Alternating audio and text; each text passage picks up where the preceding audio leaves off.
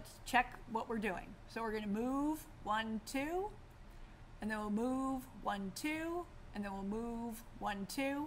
So our move will stay the same. Our drop is what's changing. So in the first one, I is going to equal 1. In the last one, I is going to equal 3. Whoop, I sometimes grab the wrong move. Actually, that's a common mistake I make. So we're going to move 2. And then, see how that says repeat 1 time? Well, we want I, so we're going to click and choose the variable because I means it will change and our drop goes inside of the I.